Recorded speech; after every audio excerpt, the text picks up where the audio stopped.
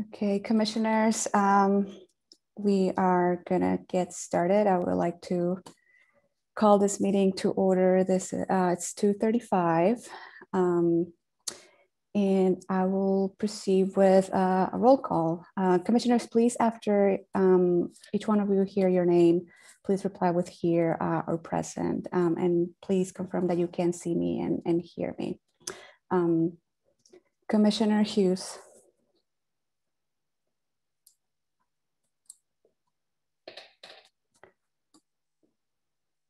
Commissioner Hughes. I will come back to you. Commissioner Jakovich. Here, I can see and hear you. Thank you. Commissioner Osmond. I can see and hear you. Thank you. Commissioner Ponce. Hello, I can see and hear you. Thank you. Commissioner Hughes. Present, I can see and hear you. Thank you, commissioners.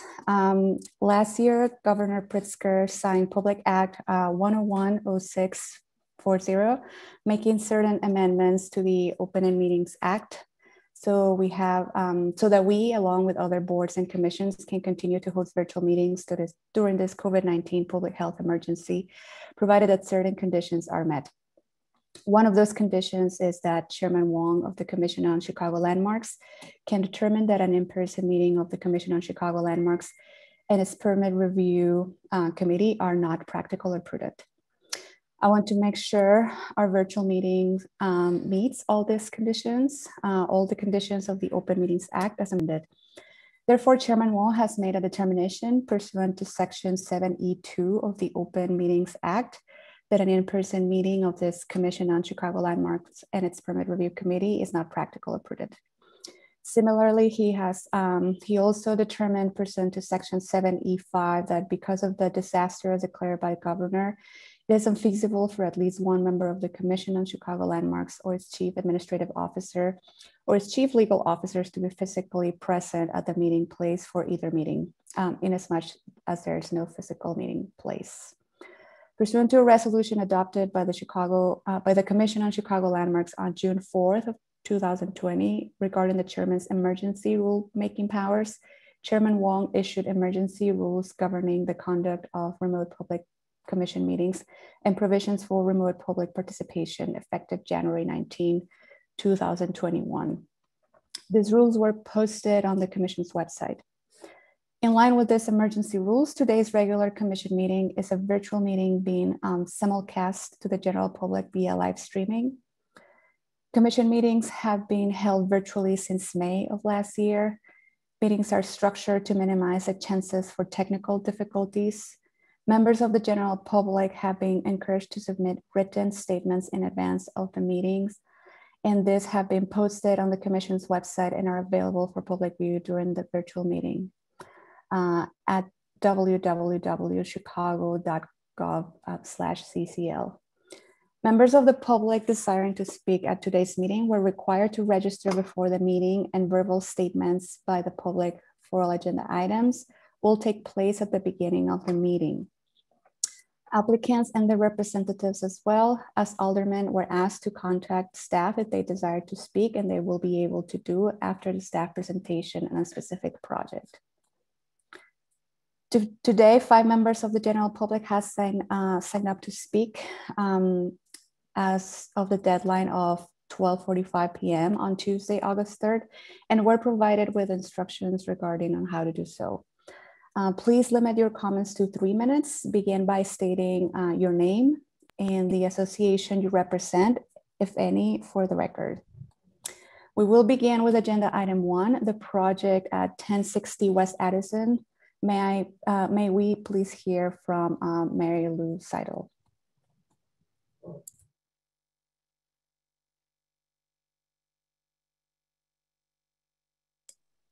Mary Lou, are you there? Thank you. Yes, I am. Thanks. Okay. Can you hear me? Yes, we can. Thank you, Commissioner Aguirre and the rest of the Permit Review Committee of the Commission on Chicago Landmarks. As a preservation advocate and a lifelong Cub fan, I encourage the Commission today and going forward to take the greatest of care when considering adaptations and alterations at Wrigley Field. Childhood experiences at that ballpark are some of my fondest memories. I especially cherish taking my nephew to games when I was old enough. Picture two kids, 12 and 6, taking a bus and paying $1.50 for tickets. That's the most surprising memory. Getting to the park early to watch batting practice and try to convince Ivan DeJesus, Steve Anaveris, and Dave Kingman to autograph our scorecards. Fun fact, I did cherish that Ivan DeJesus autograph for many years. I have been visiting Wrigley Field regularly, inside and out, since the early 1970s.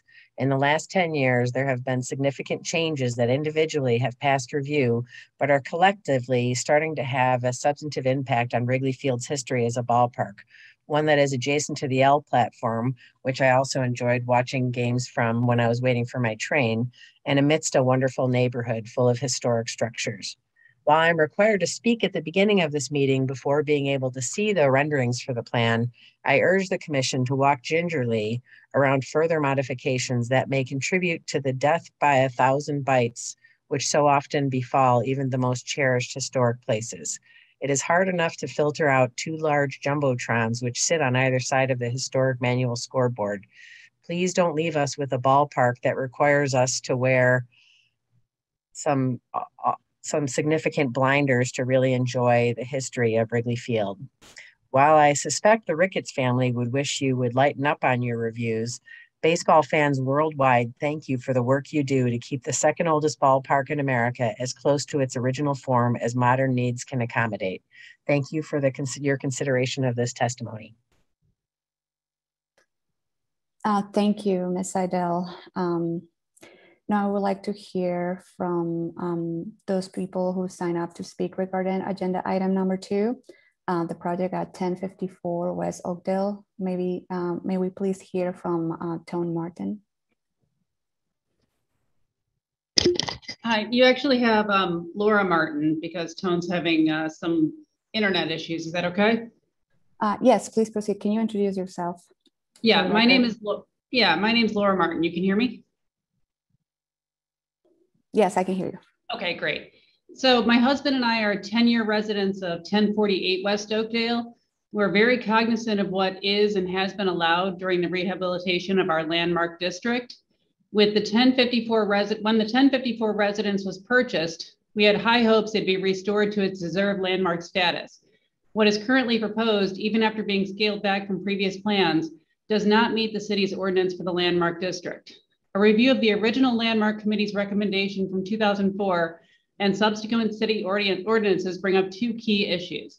With the proposed project, many architectural elements will be replaced with different material, which goes against the guidance of the Secretary of Interior Standards. For example, the 2004 report states the front steps that are currently concrete were of wood origin. Now the proposal is for stone.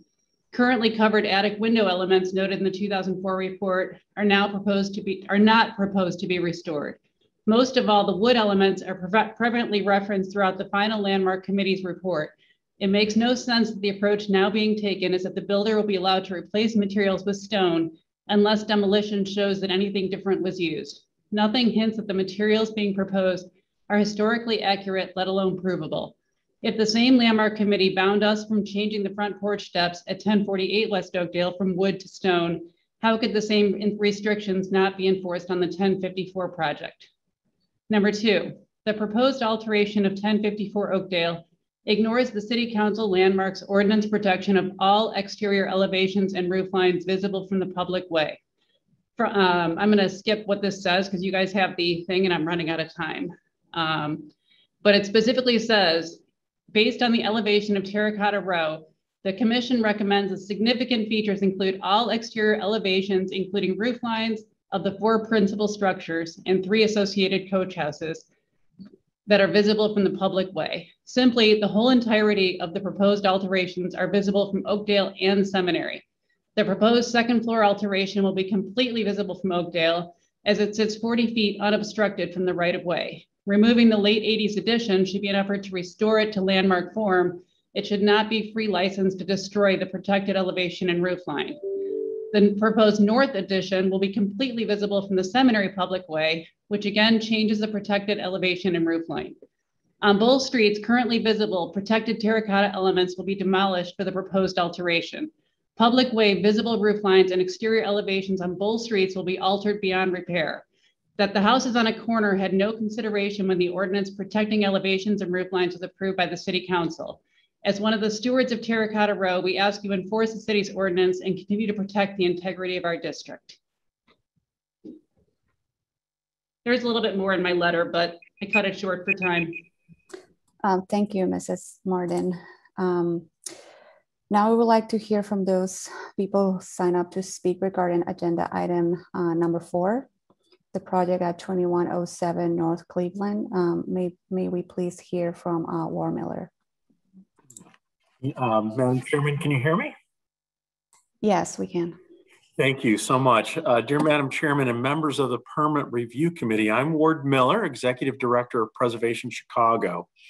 We at Preservation Chicago are opposed to the proposed new construction of a 2-story masonry single-family residence with detached garage to be located at 2107 North Cleveland in the Mid-North Landmark District.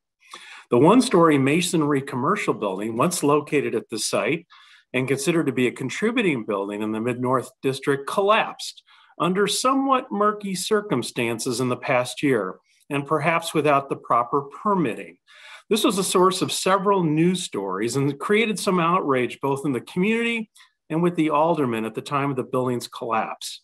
There was talk of hefty penalties for this loss and perhaps even suggestions of an undermining of a historic building on site. With all of this noted, the idea of proposing a new building, which is residential versus a commercial structure, and not pursuing a reconstruction of the 1-story historic structure appears to us to be a dangerous precedent under these circumstances. At a minimum, the volumes, the overall facade design and framework of the historic 1-story structure should be reconstructed with some of the many materials that were said in this very meeting, said to be salvaged and presented to this commission and committee earlier this year. That reconstruction should follow the same forms and volumes and could include a rooftop addition if so desired, but set back according to the rules, regulations, and standards of the commission. We, however, at Preservation Chicago feel that this proposal, as outlined in the draft agenda of the Permit Review Committee, does not fit Landmark's criteria. And if the building cannot be replaced in kind, other structures that have come before the commission in the past have remained vacant for a number of years, along with penalties. Numerous historic 1-story garages and ancillary buildings in several other landmark districts, very similar in scale to this building, have been ordered to be reconstructed under this committee and commission in the past. So we want to encourage the landmarks ordinance remain in place for this historic building, and that it accommodate a reconstruction of this building with the materials said to have been salvaged, give the overall look, and look at a long-term moratorium if those standards could not be met. And such moratoriums were instituted for the Wirt Dexter building in the South Loop a number of years ago. And that has remained a vacant site since. So we really want to encourage or discourage, if you will, an undermining of the landmark ordinance. Thank you for your consideration. Thank you, Mr. Miller. I see Alderman Tooney is with us today and has raised his hand. Alderman Tooney, would you like to make a statement now? Would you like, I know there are 2 of the projects that are in our agenda are corresponding to your ward. Would you like to make a statement now? Would you like to make a statement after each one of the projects? What would be your preference? We have one more. Chairwoman. Yes. Chairwoman, I will wait until and make a comment after each presentation that is in the 44th ward, if you don't mind. Thank you. We will make sure to call you after those 2 presentations are done. Thank you. Thank you, Mr. Miller. Now we have one more speaker. Now, can we please hear from Melissa Masick? Hi there, my name is Josh Glazer, and Melissa Machek is out of town.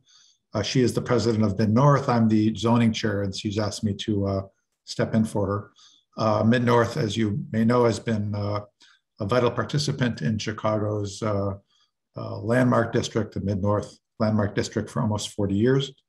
And I would like to build upon Mr. Miller's comments.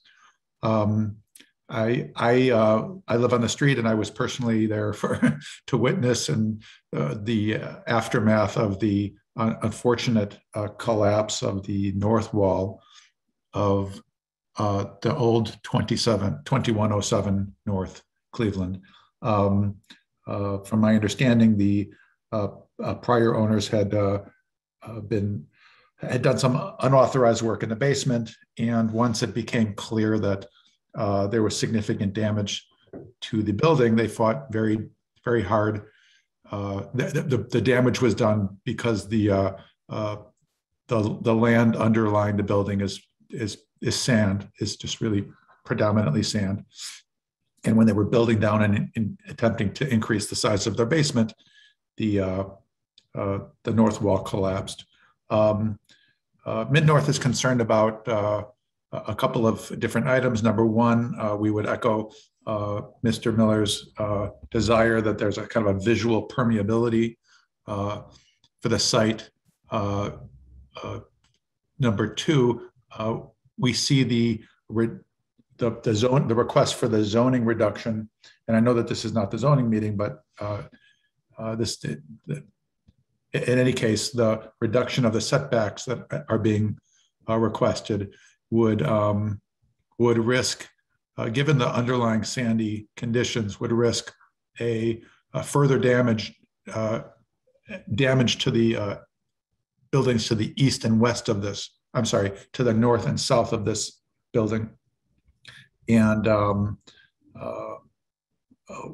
we don't want, no matter what precautions might be taken from a structural standpoint, we don't want to risk, we think it's an unreasonable risk to dig down to the point where the adjacent buildings could be damaged. In some cases, just as in this case, the land was more valuable than the building. And if a neighbor's building is is structurally damaged, they may, without a lot of argument, have a good argument that would say that they would be able to tear down their building too, and build something new from scratch. And the buildings next door are historically significant. Thank you very much for your time. Thank you, Mr. Preacher. This is all the speakers who sign up to speak for the Permit Review Committee meeting. So now we will go through the agenda. The next item on the agenda is the approval of the minutes of our previous meeting held on the regular meeting on July 1st of 2021. Commissioners, as a reminder, when you wish to speak, make a motion or a second motion, please press the raise hand function on the panelist window at the right of your on the right side of your screen, and I will call upon you. Could I please request a motion to approve the minutes of the July 1st meeting? So moved, Commissioner Hughes. Thank you, Commissioner Hughes. May I request a second motion? Second, Commissioner Ponce. Thank you, Commissioner Ponce. Now I'm gonna take a vote. Commissioner Jakovich? Yes. Thank you. Commissioner Osmond? Yes. And myself, Commissioner Aguirre, also vote yes. So the motion carries unanimously, and the minutes will be posted on the Commission's website. Now we're going to proceed with item number 1, the 1060 West Addison on Wrigley Field, proposed construction of a new 2-story triangular addition with roof depth at the southeast corner of the stadium. I would like to call Larry to lead this presentation. Thank you, Chairwoman Aguirre.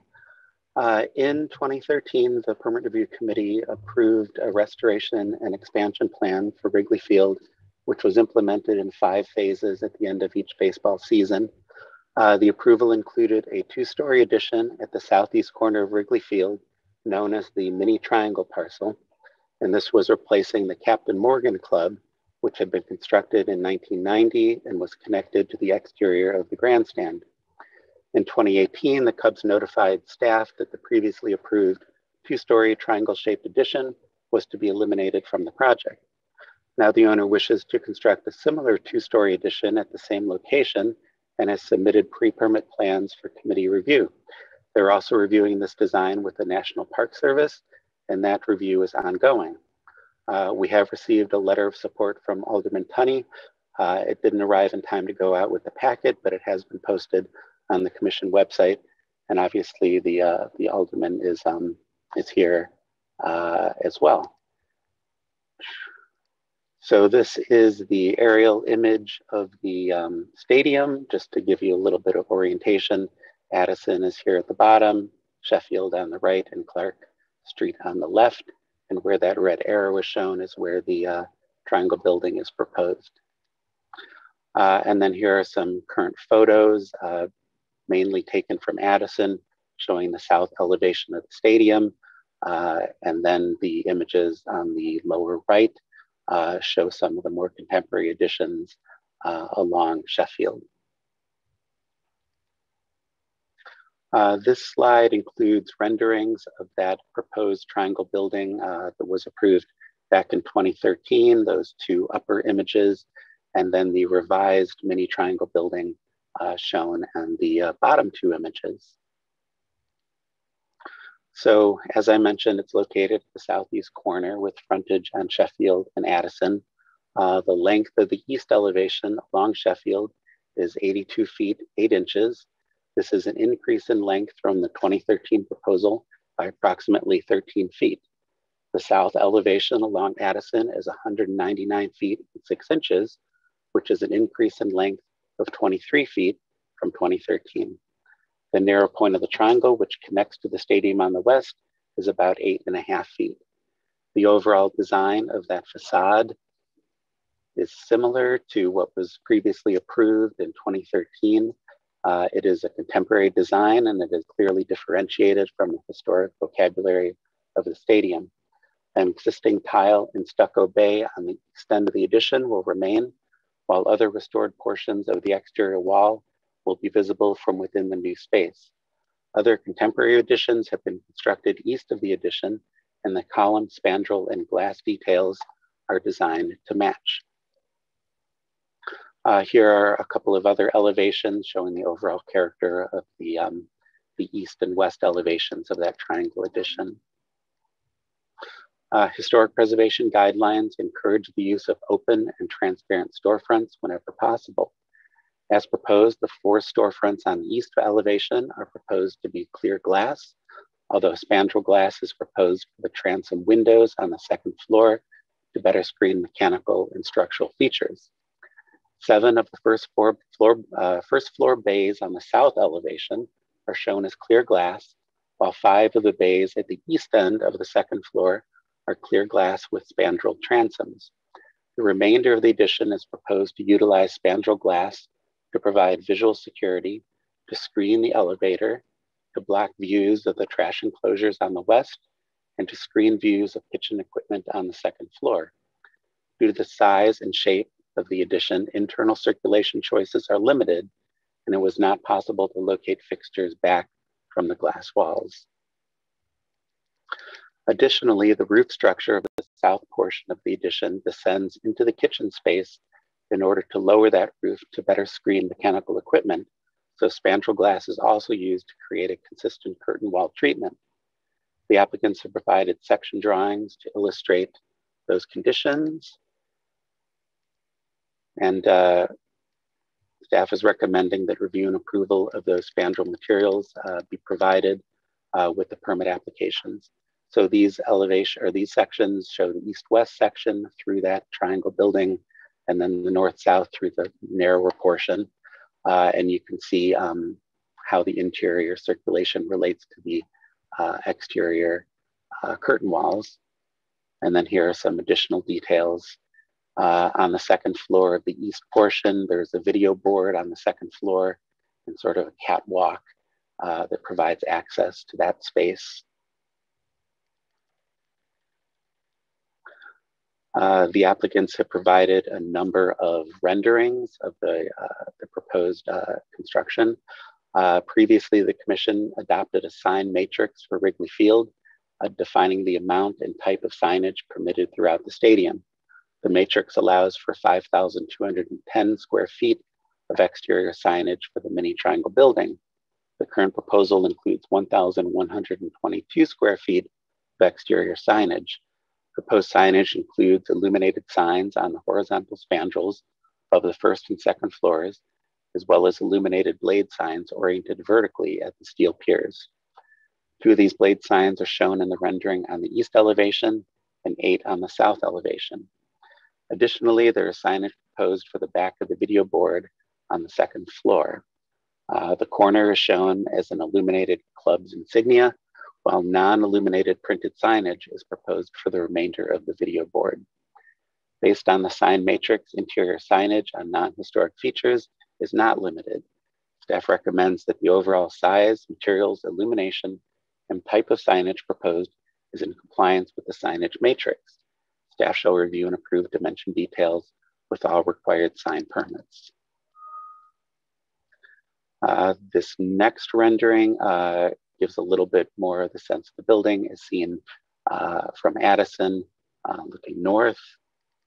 And then there's an additional rendering showing a little bit more clearly the scope of signage proposed for that south elevation. And then we have yet another rendering showing the sort of the narrow point of that triangle as it connects to the main stadium. We are recommending approval of the project with the following conditions. 1, that the proposed addition is approved as plans shown dated June 23rd, 2021. 2, that all proposed materials, colors, and finishes shall be continuation of those approved in previous phases of work, and staff shall review and approve all samples with the permit application.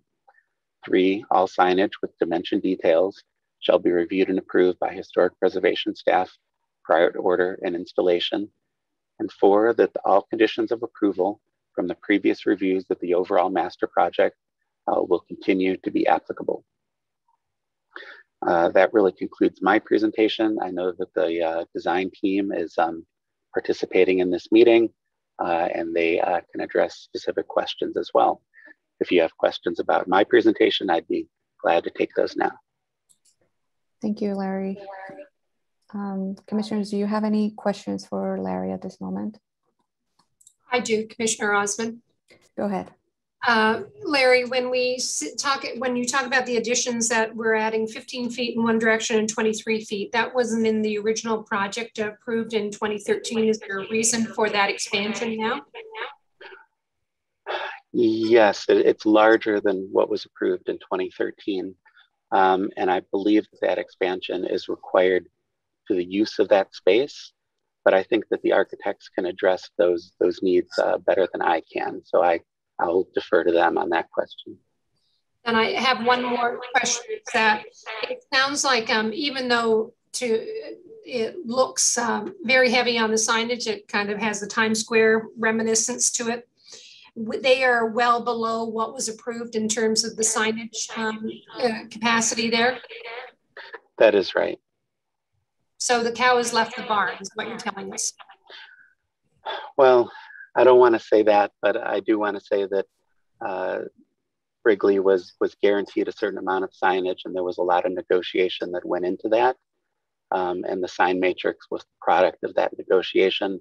And so that kind of governs the discussions that we're having now. Okay, thank you. I look forward to hearing from the architects. Thank you, Commissioner Osmond. Commissioners, do you have any additional questions for Larry at this moment? I don't see any hands. So can we, now we would like to hear from the applicant and their representatives. If necessary, we can call on others in the applicant's party, but at this time, can we please hear from the Cubs manager, Michael Frano? Yes, good afternoon, Madam Chairman and members of the committee. Mike Lufrano, the Chicago Cubs, and Rick with me are Rick Faywell from Gensler, who is our architect on the project, Blake Milburn from Marquee Development, who's helping us develop the project. And I can't actually see who else is on from our team, but there are others. I think Emily Ramsley is with us as well. Thank you for taking the time to look at the project. And I also want to thank Larry and Deanna and Alderman Tunney for their support of this project. This has, Larry hinted at it, but it's been an iteration of a number of different designs. I know we're going to answer Commissioner Osmond's question in a minute, but the original proposal was actually bigger than this, and we've cut it back significantly through discussions with commission staff and also with the State Historic Preservation Office and the National Park Service. As with most things Wrigley Field, this is an iteration and continued part of the history and the future of the ballpark. We are cognizant of our recent designation as a National Historic Landmark, in addition to being a Chicago landmark, but also know that the building continues to operate and continues to have real challenges as we sit on a much smaller footprint than most ballparks in Major League Baseball. And that balancing is what leads us to these discussions. This, as Larry mentioned, at this location, there's been a bar and restaurant there since 1990. It's come and gone in other forms. And this is simply what we hope will be the actual construction of something that had been on the books and talked about for many, many years. It does help us expand our concourse. It gives additional space for fans to breathe, both in the interior of the space and on the roof terrace area, which connects to our grandstand, which really helps in what is otherwise a crowded ballpark. And this location, to be honest, is one of the few into which we can expand. If the commission remembers, if you looked at this ballpark before the renovation, this was the area where there were those concrete panels, sort of circa 1960, an area that I don't know that it was part of the designation, but it was certainly something that I recollect from the conversations at the time. Removing those panels was something that everybody agreed would be a positive step. So we continue to work to balance the interests of preservation and of our building, which we know is a treasure to the city, with continuing to make it an exciting destination for our fans and to be able to add amenities that allow them to continue to enjoy it. And that's why we're here today asking for your support of this building. We hope you will find it acceptable, and we look forward to moving forward with this new project. And Rick, I guess I will defer to you again. I can't see who's actually on, but to answer Commissioner Osmond's question about the design and the size, and I know we've been through many different different steps to it, and this is where we had come out not as big as we had hoped initially. Thank you, Mr. Lufrano. Mr. Faywell, would you like to address the comments from Commissioner Osmond? Can you introduce yourself, please? Yes, I can. My name is Rick Faywell. I'm an architect with Gensler in the city of Chicago. And to answer, I'll try to be as simple and concise as possible, but I think the earlier footprint from 13 and 14 that was approved was based on a sort of an idea at the time of what would happen there in terms of entertainment, consistent with Wrigley Field. Times have changed, markets have changed, and the entertainment aspect of what has developed with a partner in terms of the program was larger in many ways. And the other thing to remember too is a triangle is sort of a tough shape to work into. And so the mention previously of by Larry was about the kitchen and the food service and things. And just very simply, the program that we needed to support the entertainment aspect of the facility required back of house space, and back of house space getting tucked into a triangle is not necessarily the most functional. And as Michael alluded to, we had a much larger program, and in discussions with Landmark, Larry and Deanna and others, we made that smaller, and NPS as well. We made that smaller, and it's sort of pinched down as tightly as we could do it, pulled back from the street. And we have essentially a 2-story volume there with a large video board, double curved, so it has an amazing interior space. But quite simply, that's the reason why it's a little bit larger than the 2013-14 version, is that, first of all, it's based on an actual use and the reality of the programming in the back of house, which I don't think was anticipated 7-8 years ago. Does that answer your question, Commissioner Osmond? Thank you, Mr. Faywell. Yes, I should have said yes. Thank you. Yes, you were on mute. I gathered that from the video. Commissioner, do you have any additional questions for the project architect or Mr. Lofrano?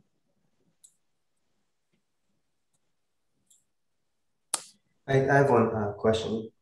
Just a curiosity on the setback on Addison. You know, whether have you? Is there? I'm sure there's other conversations happening with like planning and things, and it just feels like it's pretty close to the street. And I just wonder about with the density that's occurring there. It doesn't feel like it's very walkable where it used to be more open. It seems to be some. There could be more open space. That was just a question on that. No, I appreciate the question, Commissioner. It's actually wider now than it's ever been. Those of us who are familiar with the sidewalk on Addison know that there has always been a pinch point, sort of middle of the block where the ballpark gets to its closest point on the curb, where the sidewalk was really very narrow. As part of this project, you're correct. We've been talking with the city about widening the sidewalk there. And Rick, correct me if I'm wrong, but the proposed plan would be set back 50 feet, 6 inches from Sheffield Avenue. So that plaza remains on the east end, and a minimum of 14 feet, 11 inches from Addison. Wider, obviously, in places as the building gets further back, but at minimum 14 feet, 11 inches, which for us would be a big addition. Rick, did I have that number right? That's correct. And the other thing to mention is that we did in the final negotiation in terms of the footprint, we did go part of the way down Addison, then stepped back where the entry is. If you pull up the elevations or the perspectives, the renderings, you'll see that we actually stepped back as we went west, so that we could provide even more space at that point where it is fairly narrow, or in the ballpark, the curve of the ballpark. We were trying to expose as much of the curve of the ballpark as possible per the request from Landmarks and NPS. Thank you for those responses. Commissioners, any additional questions for either Mr. Faywell or Mr. Lofrano? I don't see any hands. Alderman Tooney, would you like to contribute to this discussion or make a statement? Thank you, commissioners. While I have a letter of support on file for the project, I think there were some good points brought up that I want to address as the alderman, who was the alderman when we first landmarked this stadium. I think it was 03, if I'm not mistaken, and have worked tirelessly trying to obviously keep it landmarked, landmarkable, and still be able to breathe new life into it for the next 100 years. So I do support, and I want to thank the department for their help. A couple of points, though, was brought up. One was the signage. As was mentioned by staff, the signage was an integral part of a revenue stream.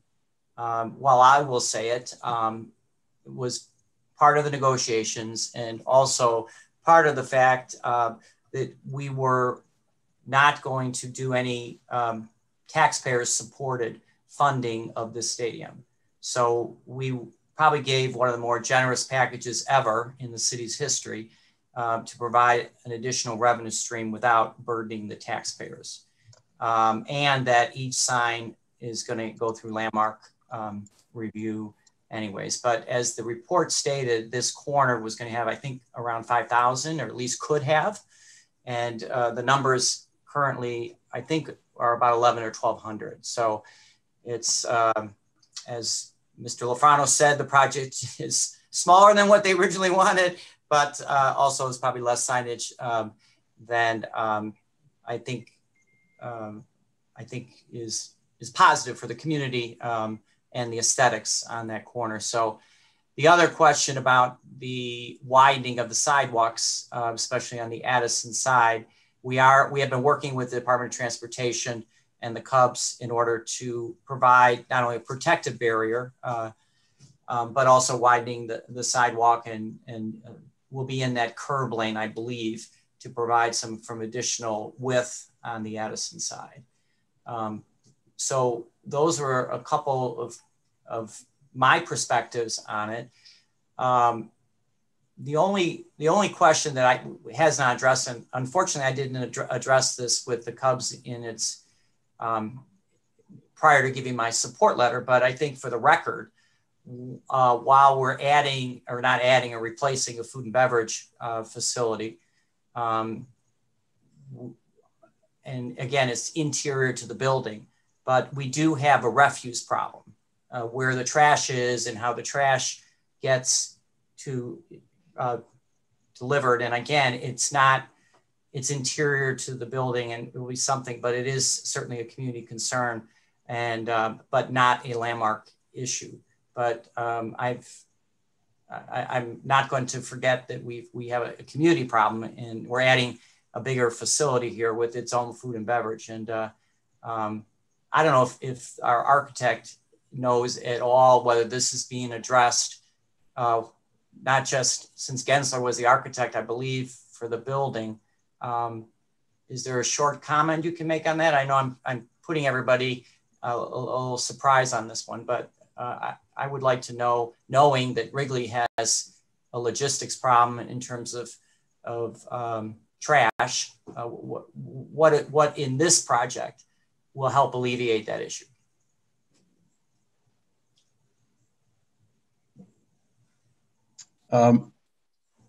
If I may, the issue of trash, I think, is largely, as you said, is largely internal. We have an area for holding trash, and that will be managed by our food and beverage provider.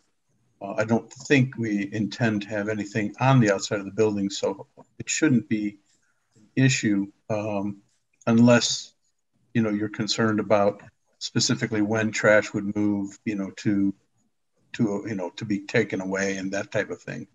I don't know that we've completely figured that out exactly. Yeah, well, and again, I don't want to belabor this issue at this committee, but it is a community issue that needs to be addressed.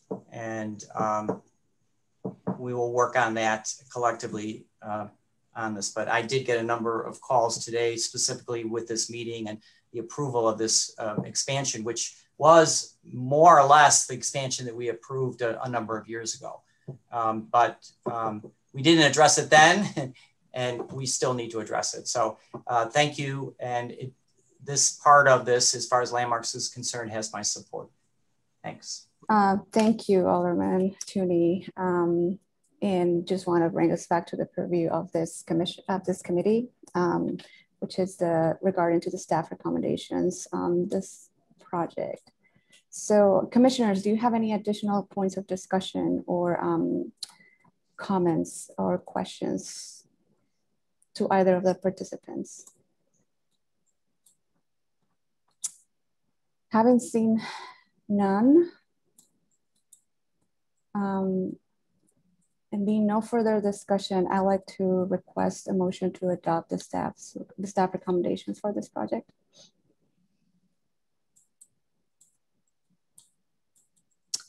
May I request a motion? Thank you.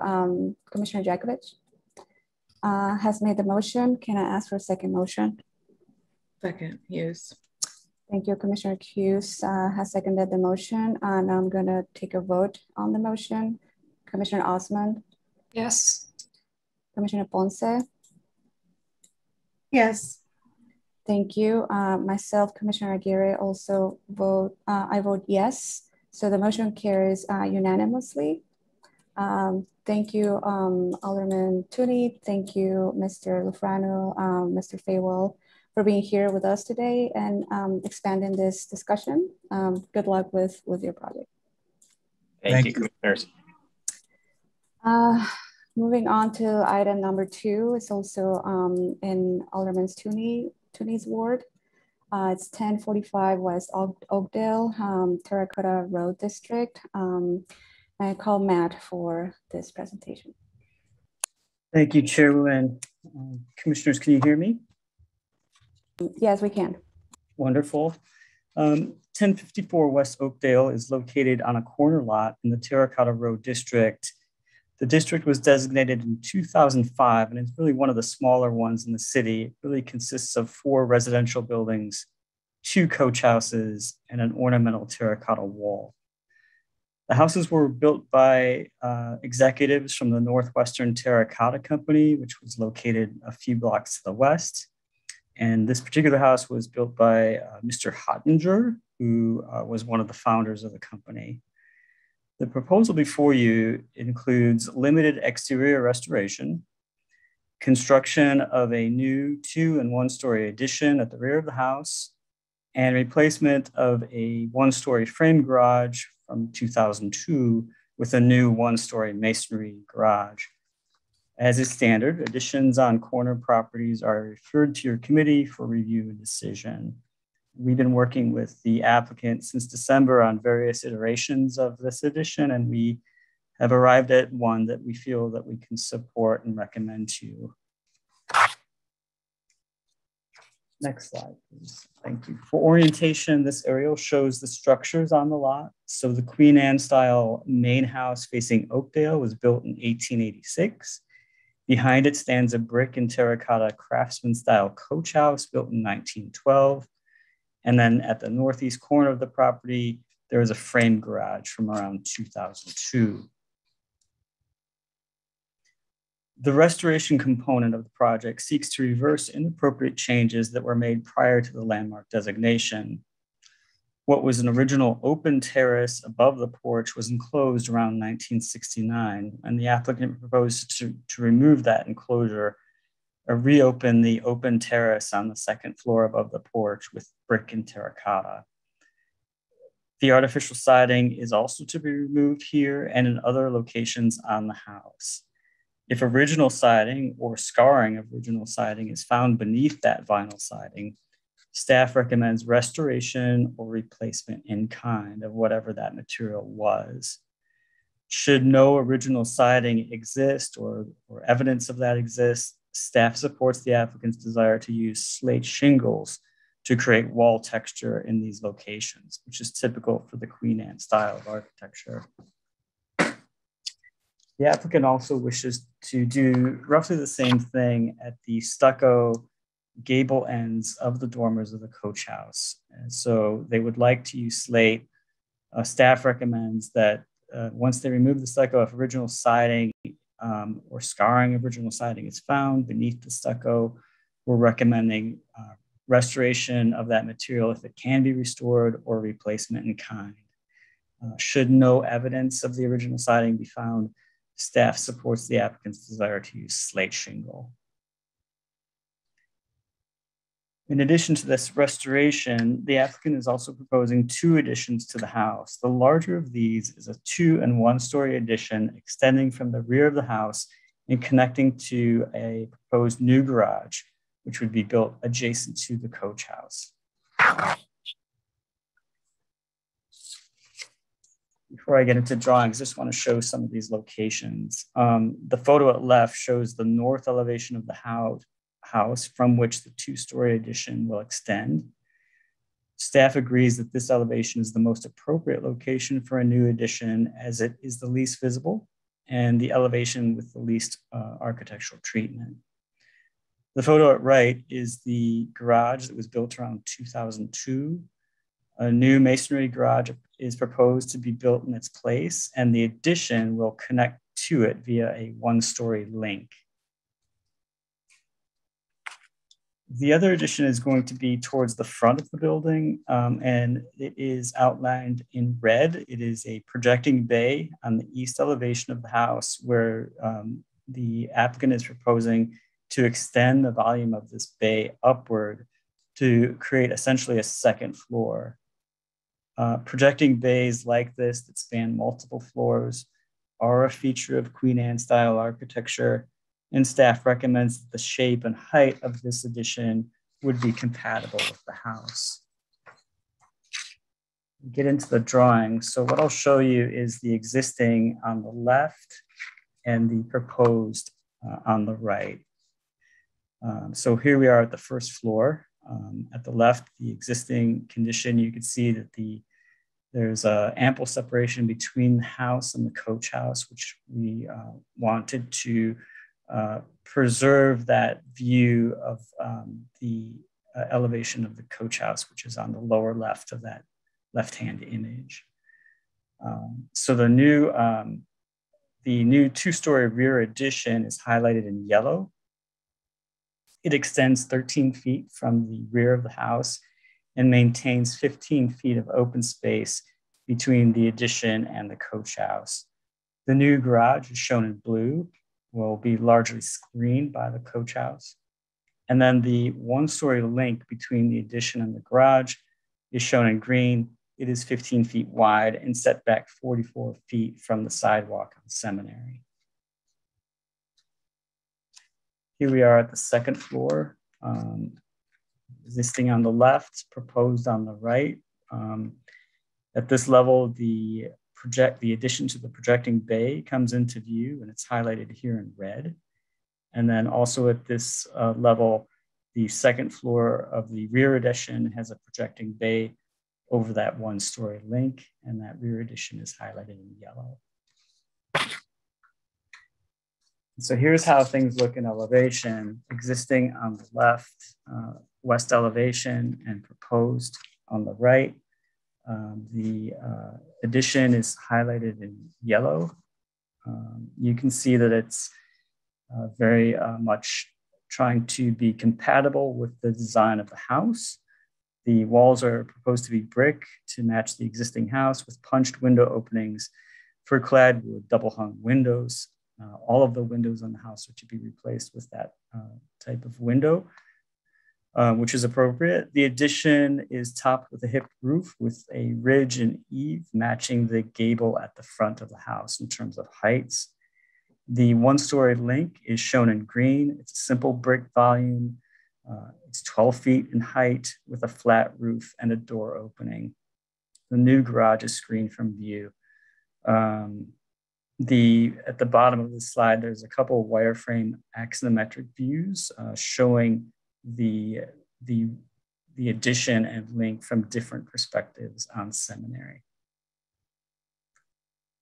Moving to the front of the house, facing Oakdale, the second story addition to the bay is shaded in red. It's visible, but we feel it's compatible with the style of the house, which Queen Anne style really emphasizes a variety of forms. A small portion of the new garage is shaded in blue. That is currently also visible, the new garage from 2002. It will be minimally visible due to the great depth it is set back from the sidewalk. And then working around to the east elevation, facing the neighboring property, where both additions will be visible. This elevation is secondary as it does not face a street. However, the second floor of the addition at the bay will be visible from Oakdale, as shown in the previous slide. And then finally, we'll work around to the least visible north elevation facing the alley. We see the new garage, and behind the coach house, the volume of the new addition. One other change, which we feel is appropriate, is a new opening in the coach house at this alley elevation for a garage door. So staff recommends the approval of this project with some conditions that are in your packet and outlined here. I'll just paraphrase. We need additional notations on drawings in terms of materials. So that is something that we're going to be looking for. We need some more details and information on the windows and doors that are proposed for the project. We're going to be looking for material samples. Again, an important point is during the removal of the vinyl siding, any original cladding material or scarring indicating what that material was needs to be either preserved or replaced in kind. If no evidence of what was there historically, we are open to a slate shingle that the applicant wishes to use. We want to reiterate that there are art glass transoms on the house that need to be repaired and retained. And finally, that the commission is taking no position regarding any zoning variance or adjustments that's needed for this project. Alderman Tunney is here, and representatives of the applicant are here, the owners of the property, and their architect. I'm happy to answer any questions you have. Thank you, Matt. Commissioners, do you have any questions for Matt at this moment? I don't see any hands. I don't see, okay. So now we'd like to hear from the applicant and the representatives. Can we please hear at this time from the property owner, Jonah Rubin? Yes. I'm here, Jonah Rubin. I have my wife here, who is my co-owner, Sarah Rubin of this property, as well as our architect is sitting right next to us. So if there's any questions, hopefully we can answer them. First, I want to thank you. I want to thank the Landmark Commission for giving us the opportunity to present our property today to everyone. I also would like to thank Mr. Crawford and Ms. Cuvallo for guiding us through this process, just beginning in December, as they mentioned, till now. They've been very helpful in terms of feedback and bringing us to where we are today. I would also like to thank Alderman Tunney, as well as his Chief of Staff, Bennett Lawson, for giving us encouragement along the way. And then finally, the Central Lakeview neighbors, who have also been encouraging in our attempts to renovate this property and bring it back to what it should be. As Mr. Crawford said, time has been unkind to our house that we have bought with multiple renovations, which do not reflect the originality of Mr. Huber and Mr. Hottinger. We hope to bring this property back to life, and what I mean with that is ultimately the glory days of this property. Unfortunately, there's no known record of anything in terms of pictures through the Chicago Historical Society, as well as the building department, any resources that we've looked to tell us where to go. So in terms of the renovations, in doing so, what we have done is that we have tried to use Huber's previous houses and other houses as a guide, as well as what we have currently to renovate to what we think would have been the property at the time that it was built. And thank you very much. Thank you, Mr. and Mrs. Rubin, for being here. Commissioners, do you have any questions for the property owner or their architect?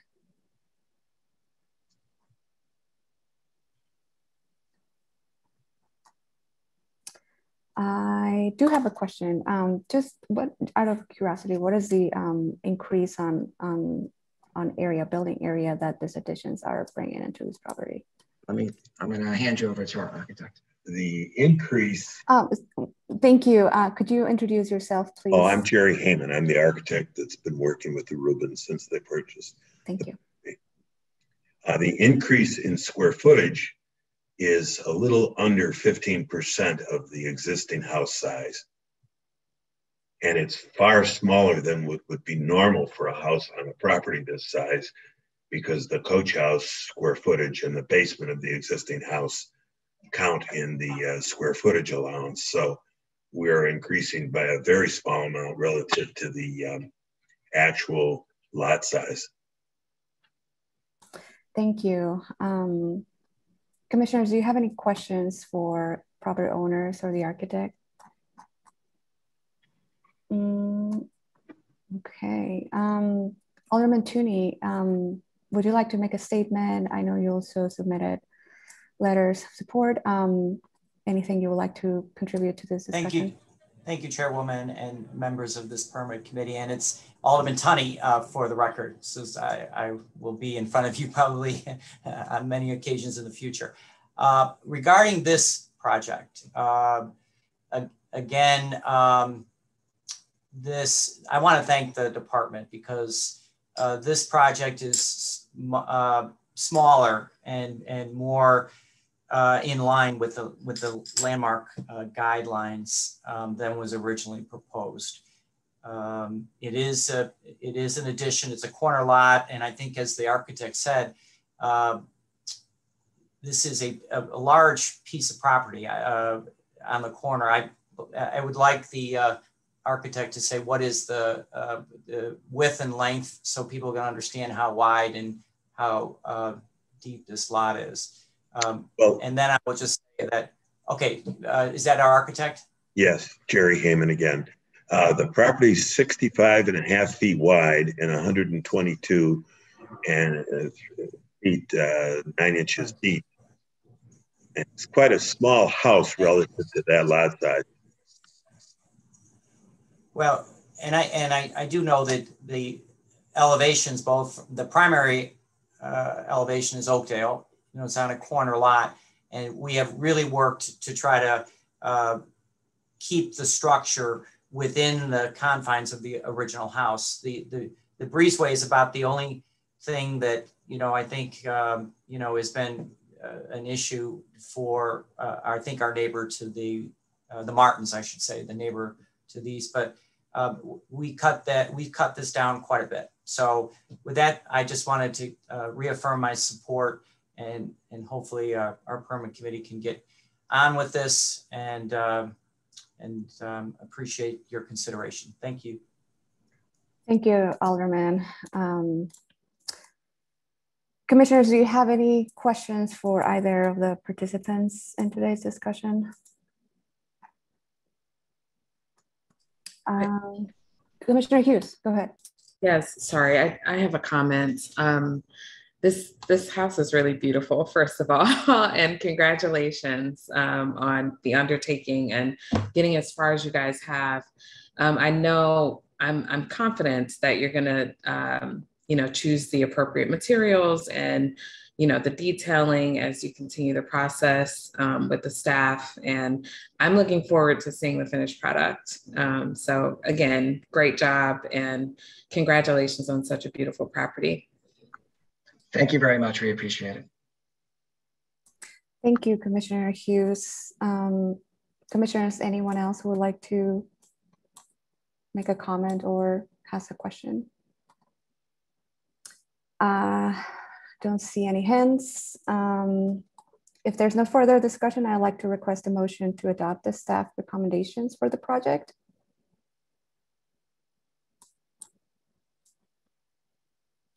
Commissioner Osmond, I'm happy to make a motion to adopt the accommodations to the product. Thank you.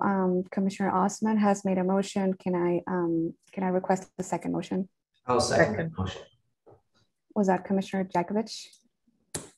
Yes. Okay, thank you. Commissioner Jakovich has made a second motion. Now I would like to take a vote on the motion. Commissioner Ponce? Yes. Thank you. Commissioner Hughes?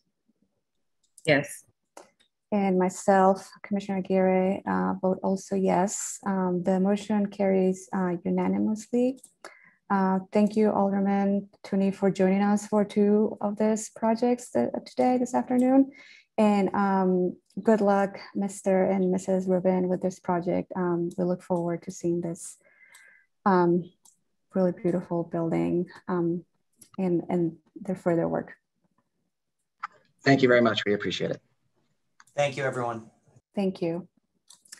We're moving on to item number 3 of our agenda, 1357 North Elston on the 27th Ward, Morton Salt Company Warehouse Complex. And I would like to call Matt for this presentation.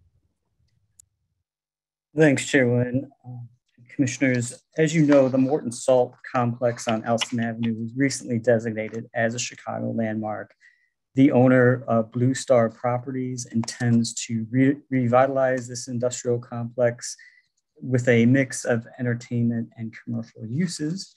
And one of the office tenants that's going to be going back into this building is the research and development unit of Morton Salt Company.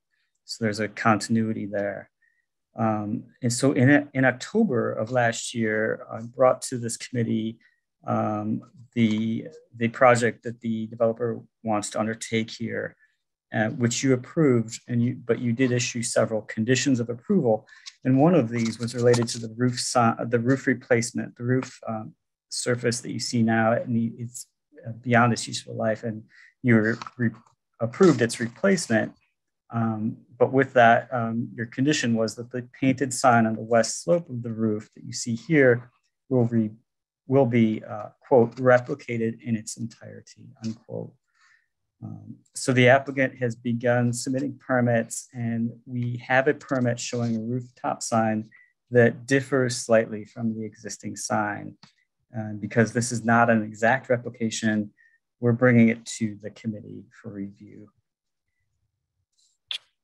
The existing painted sign is not original, and historic photos indicate that it has evolved over time.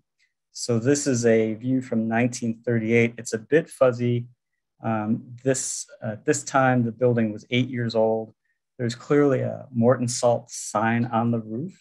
And interesting, it says Morton's Salt 'S. It's all capital letters and a sans serif font, kind of a modern font. And then it changed. This is from 1970, shows that the sign was repainted with the name Morton Salt without the apostrophe S, in all cap letters, sans serif font. And below this is the company's motto was added in this iteration of the sign. That is the words, "When it rains, it pours." Also all caps in a modern block font. And then it changed again, probably based on historic aerial photos in the 1990s. And this is the current version of the sign. The name Morton Salt was reduced in size to make room for the Morton Salt Girl, and the fonts were changed to not all caps, and but also a very modern sans serif font. And so here you're seeing the existing from Google Earth compared to what is proposed. And I almost approved this, and it just something was bothering me about it. And you can see that the font is slightly different, and Morton Salt is rendered in all caps. And there are slight changes to how the Morton Salt Girl is rendered. For example, she has yellow hair instead of blue hair. So the changes are font, capitalization, and some colors, but what's the same? The wording, the location, the overall size, color, proportion are all the same. There's a couple reasons for why the applicant is proposing the change. One is that the Morton Salt Company has recently, if you go to their website, you'll see the company talking about how they've recently changed their logo, changed the font that's used to for their entire brand. So that's one reason. And the other reason is to paint a sign like this on a roof, they need to create very large stencils, which are cut by CNC. And that CNC cutting requires a known font with like a specific digital geometry that you could put into the CNC to guide that cutting of the stencil. And Morton Salt has done research on the existing sign. They can't find any evidence of that font being used in their archives. So as far as they could tell, it's just was hand painted. And so that's the other reason. Using a known font with a defined digital geometry is guiding the replacement. So that's really it. If you want to go to the next slide, we recommend approval of the sign as proposed. Alderman Burnett was made aware of the proposal, and he has not issued any comment. Representatives from Blue Star, the owner, are here. Should you have any questions for them, I'm also available for questions. Thank you. Thank you, Matt. These were like really wonderful historic photographs. I appreciate them. Revisiting the graphic identity of this building. Commissioners, do you have any questions for Matt at this moment? I don't see any hands. Okay, so can we hear now, please, from the applicant and their representatives? Is the project developer, Dave, I'm gonna say this wrongly, I apologize, Duterre? No problem. You said it incorrectly, but it's Deuter. Deuter, thank you. I hear it the way you pronounced it every day. Thank you very much for your consideration here today. I think Matt has done an exceptional job of kind of not only working with us for the past year or so, but in also kind of uncovering a great storyline to kind of support the evolution of this sign. We at Blue Star have worked hand in hand with the folks over at Morton Salt to come up with what we believe is a thoughtful representation and a thoughtful replication of the sign. Though it's not exact, there wasn't a requirement for it to be exact, and the fact that it's being painted on a new roof that has a corrugated condition to it as well, tells that it's actually being something that's being replicated on something that is in fact a different surface.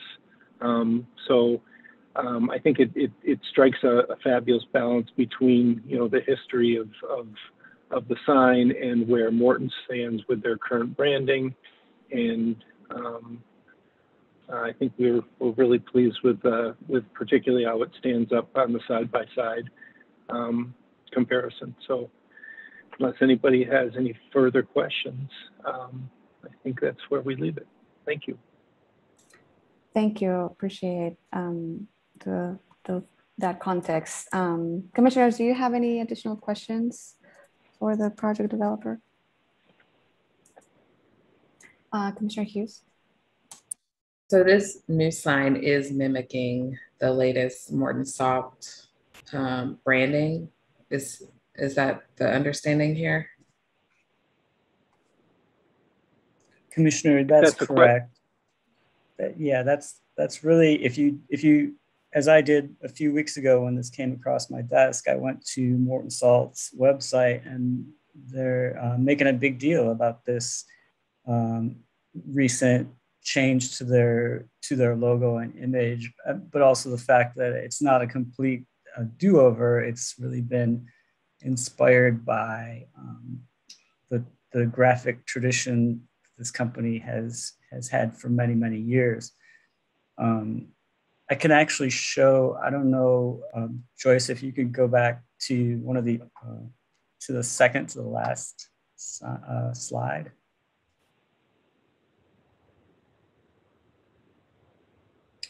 There you go. So you can see that what the applicant has provided from Morton's archives are the previous logo on the right from 1968 and the font that was used.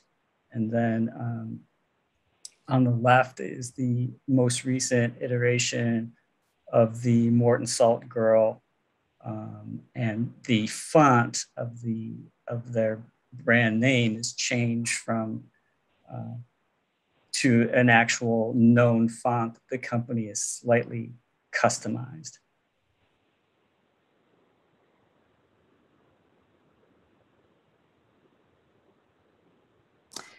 Commissioner Hughes, does that answer your question? It does, thanks. Thank you, Matt. Commissioners, any additional comments, discussion points, questions, concerns?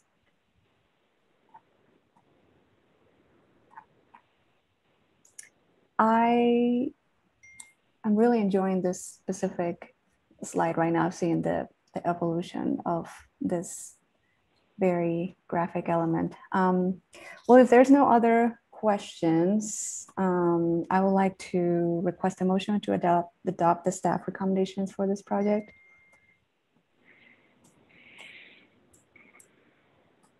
So moved. Commissioner Jakovich. Thank you, Commissioner Jakovich has made a motion. May I request a second motion?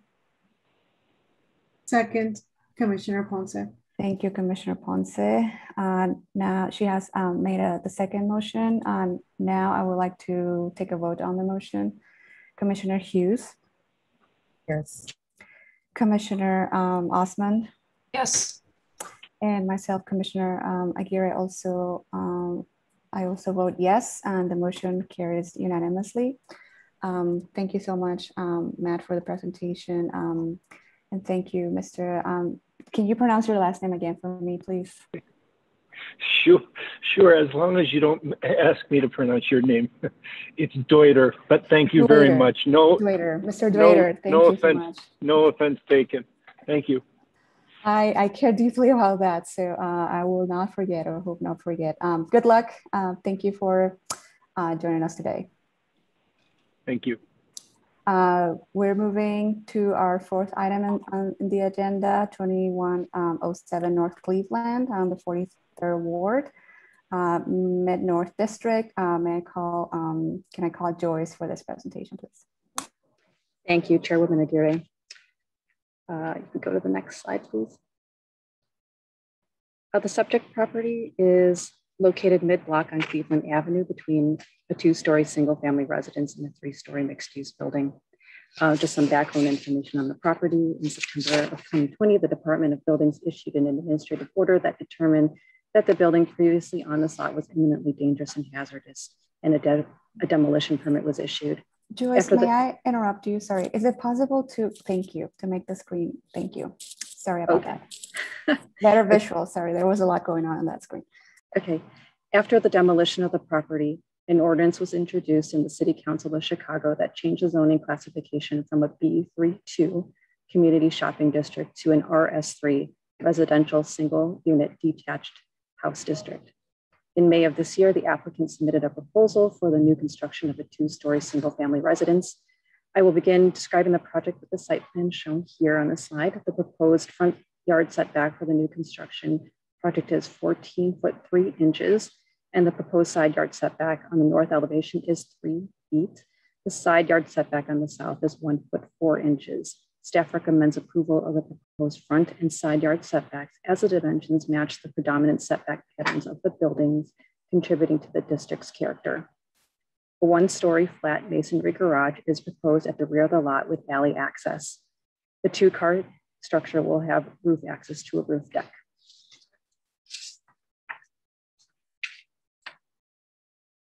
Can you go back a couple slides, please? Yep, perfect, thanks.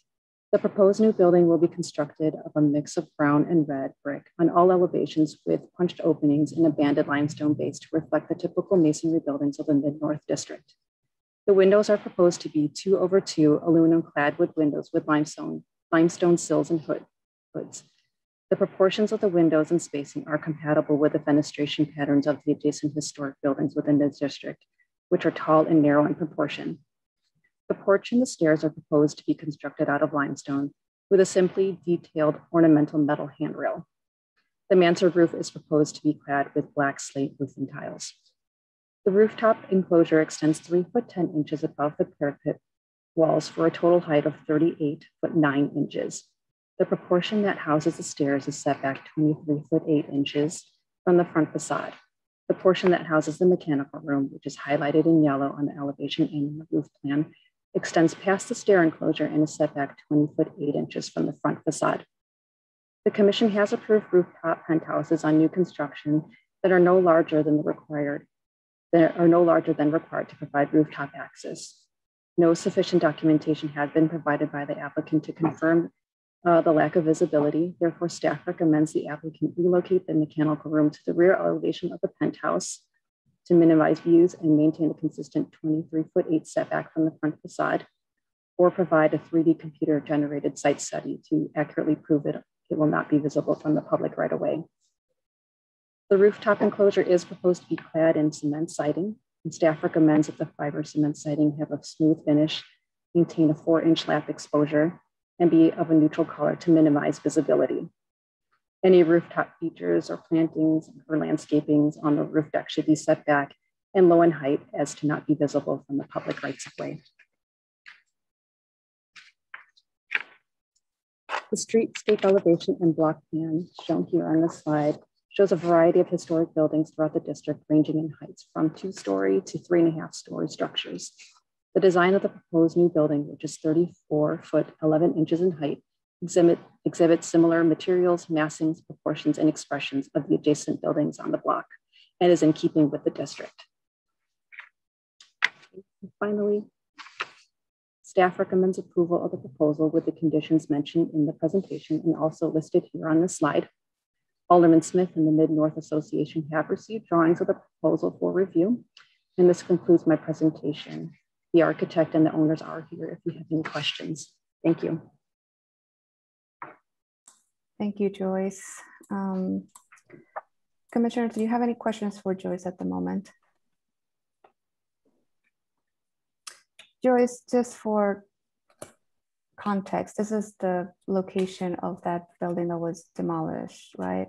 That's correct, yes. Okay. Yeah. All right. Commissioners, any questions for Joyce at this moment? I don't see any hands. Okay, now we would like to hear from the applicant and the representatives. If necessary, we can call on others and the applicant's party, but at this time, can we please hear from the project architect, Philip Casagrande? Yes, hi, can everybody hear me? Yes, we can. Okay, great. So, you know, I was brought in on this project to work with the owner, Felix, who purchased the property from the former owner. We understand there was an incident there with the previous owner and the building. So I want to be sure it's understood that he's a new owner of the property. And we're a little surprised to hear today any objections about the 2-story residential building because in the process of over the past several months of working and being in communication with the alderman's office and the neighborhood group, we haven't heard any objections other than from the immediate neighbor to the north, whose consideration was given. And, you know, we've worked through some design changes to satisfy their concerns and worked also in communication with the neighbor to the south. So that was a little bit surprising to hear that there was some suggestion that the original commercial building should be or should have been rebuilt, if you were. That the building, just for some additional context, was the site was originally designated, like the rest of the block, as a R 4.5 zoning classification and was subsequently downzoned to RS3 zoning, which we are in compliance with. And the new owner was happy with that. The part of the Secretary of the Interior guidelines does state that any new building should not exceed the height of any adjacent buildings. So we've adhered to that guideline. And you know, we've worked also with the landmarks very closely on making sure that the new building is designed and with materials, proportions, and a design which fits in nicely with the neighborhood without standing out too much or being something of a replication of what's there either. Again, consistent with those guidelines. So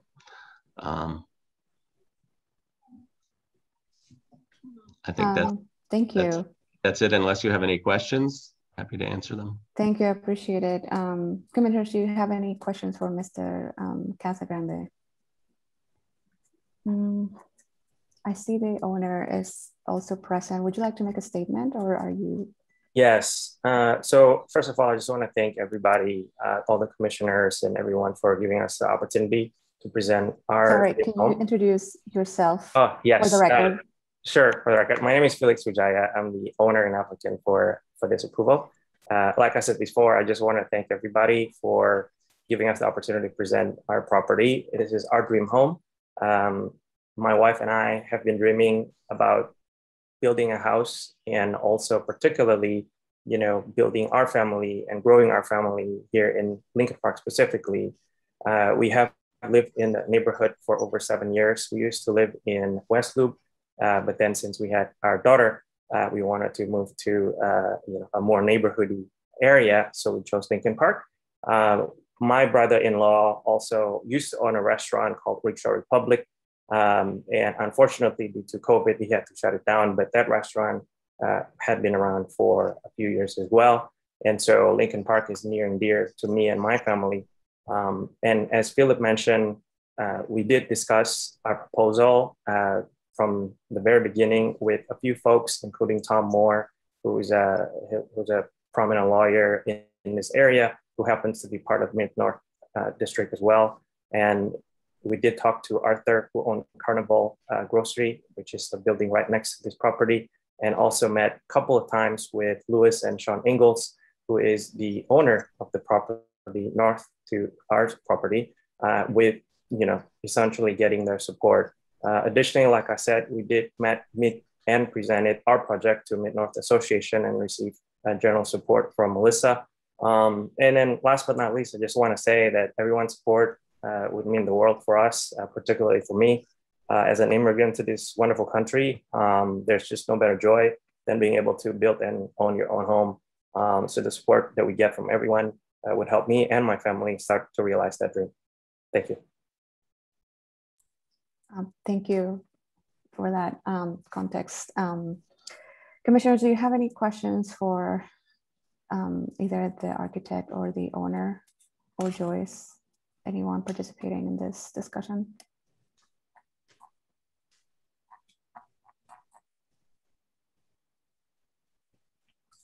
Just a quick question. What are the particular, any particular part of the staff recommendation that you don't agree with, or that you can just reiterate, or maybe we can pull those up?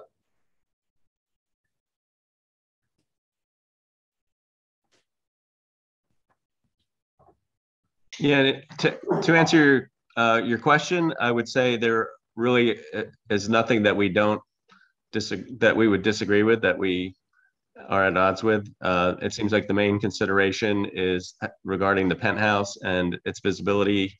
We understand that from having worked with Mid-North and the commission and the staff previously on projects. So we're currently in a phase of studying the penthouse to see what we can do to reduce its size. The intention was always to keep the materials as they've requested. I think we just didn't put that material on our sample board as it's something of a minor material, and again, should not really be visible from the street at all. So we understand that, and we'll work with them as we move into the permitting phase of the project to make sure you know, they're satisfied that the penthouse will not be visible. So thank you. Okay, and thank you also for the opportunity to present the project. Thank you. Thank you, Commissioner Jajkovic. If there's no other questions or further discussion, I would like to request a motion to adopt the staff recommendations for this project. So moved. So moved. Second. Okay. Thank you. Commissioner Jajkovic has made a motion. Commissioner Hughes has made the second motion. I'm going to take the vote now on the motion. Commissioner Osmond? Yes. Thank you. Commissioner Ponce? Yes. And myself, Commissioner Guerra, I also vote yes. The motion carries unanimously. Thank you, both of you, for being here today, and thank you for working with our staff. Thank you. Good luck with the project. Thank you. And we are going to move to our last item of the agenda for today, 631 South Sealy in the Longwood Drive District. That's a proposed new rear garage addition, and I would like to call Matt for this presentation. Thank you, Chairwoman. Commissioners, 10631 South Sealy Avenue is in the Longwood Drive District. It's a narrow district, approximately 12 blocks long, and it's unusual in Chicago in that it has a bit of topography. It's built on a natural ridge, and that is important to this actual proposal. The subject property is a 2.5-story and basement single-family residence built in 1925 in the colonial revival style. The proposal is to add an attached garage at the rear elevation. That elevation is shown in the photo at right.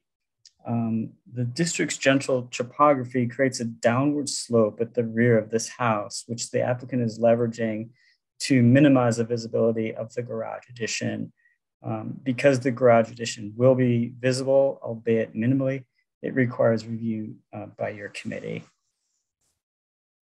Here's the map of the Longwood Drive District at left, showing the subject property's location within it, and a closer view at right showing the house's siting. It has a deep setback on a double lot, and that kind of reflects the suburban character of the Longwood Drive District. The proposed 4-car garage, so on this side, the existing is on the left and the proposed is on the right. The proposed 4-car garage is a 1-story addition to the existing structure, measuring 24 by 37 feet in plan. This slide shows the basement plan with the proposed addition of the garage highlighted in yellow at right. Though this is the basement level from the front of the house, the garage is accessible at the rear to the change in grade of the lot.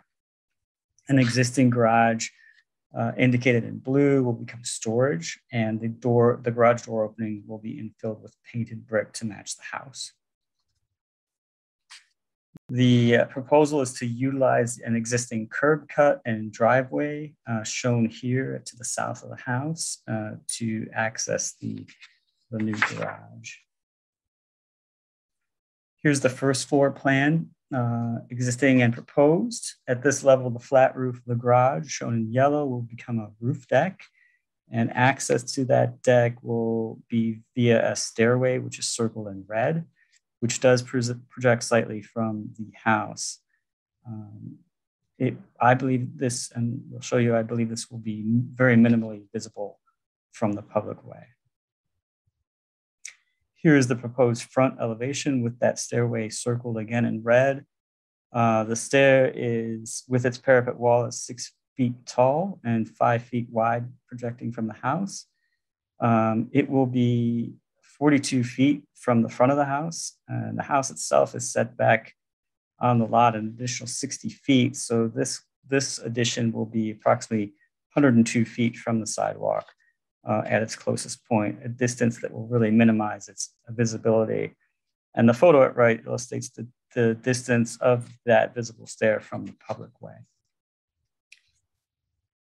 Here's the garage shown on the north side elevation at left. The garage wall at this elevation also is 6 feet above grade.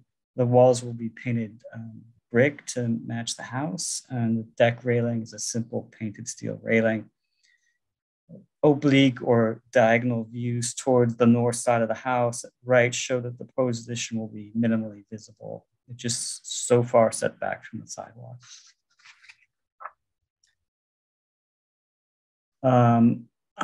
Here's the garage shown at its south elevation at left. The garage is going to be set back 15 feet from the corner of the house, which is indicated in the red line on the photograph.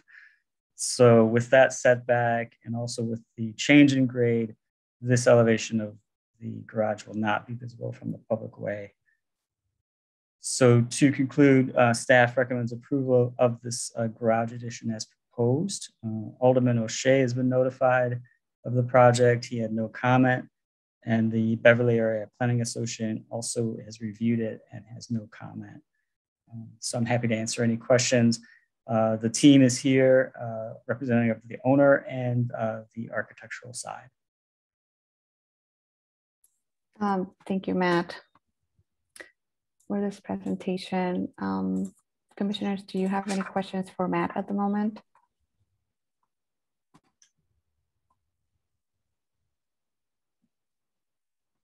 If I don't see any hands up, now I would like to hear from the applicant and the representatives. Can we please hear from project developer Kevin Klinger? Yes, hi. My name is Kevin Klinger, and I appreciate the opportunity to speak with you guys today. Thank you. Would you like to provide like context or any additions to the presentation from Matt? Sure. And I too, like everyone else, want to thank Matt for his assistance. It's been very helpful.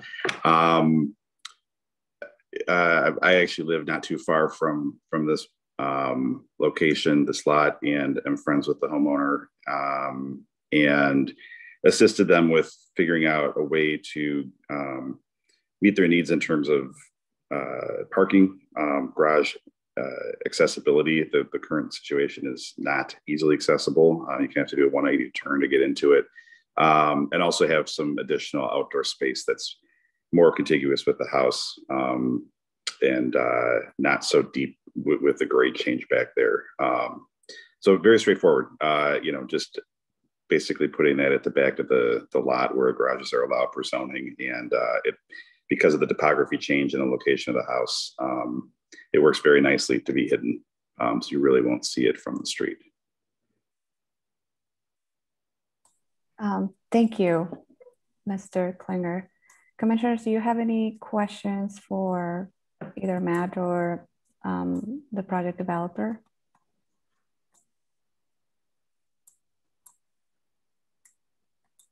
I do, out of curiosity, when did you purchase this property? It's really unique. I think the homeowner might be on, but if she is not, I know she's got kids and dogs she's contending with. So I think they bought about a year and a half ago, maybe. They've done some interior renovation and have some long-term plans, but it's a beautiful stretch of street. I don't know if you've ever been down there, but most people don't even know Beverly exists. You guys got to get down there if you haven't been. It is a very interesting area, as Matt was showing the site plan with the other properties and the long street. I'm definitely gonna go and explore that area. Okay, enough of my curiosity. I am here. I didn't realize how to access. Can you hear me? Hey, Maureen, we can hear you. Would you like to introduce yourself, please? Yes, I'm Maureen Cooney. I am speaking for myself and my husband, Sean Cooney. We did have the privilege of purchasing this home, I believe, last May. And we've just enjoyed our first year in the home and kind of jointly celebrated our baby's first birthday. So kind of special time for us. This home is beautiful, it's historic, and we absolutely cherish all the unique qualities of it and absolutely want to maintain the beauty of the home. Like Kevin and Matt have noted, due to the topography, it's really a unique property as well, because we are from the front, it looks like just at a normal street, but the whole back is basically hidden. And so we would obviously like to have the ability to put up the proposed garage. The current is not to code, it's not safe, and just to have the garages. It was designed almost 100 years ago. It doesn't meet the current modern needs. I don't even know if our cars would fit in those doors anymore. But yeah, to have an attached garage would be very helpful to making our property more functional.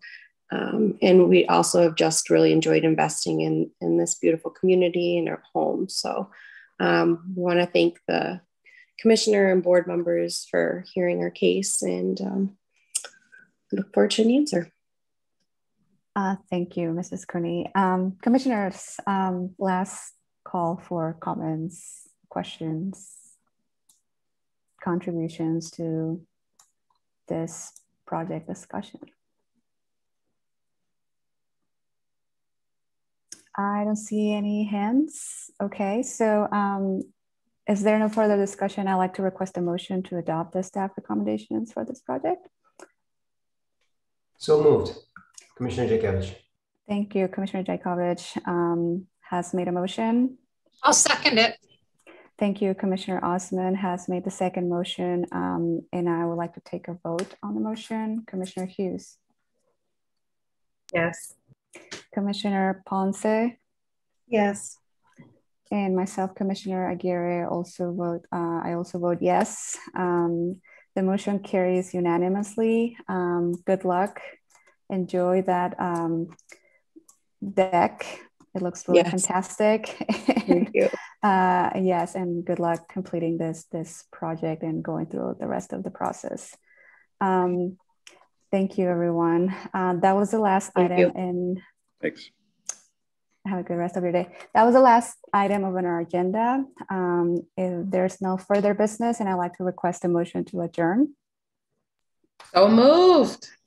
Thank you, Commissioner Osman. And if everyone agrees, please say aye. Aye. Aye. Thank you. This is it for today. Commissioners, thank you so much for your service. And we'll see you again in about a month. Thanks. Thank you. Thank you. Have a good rest of your day.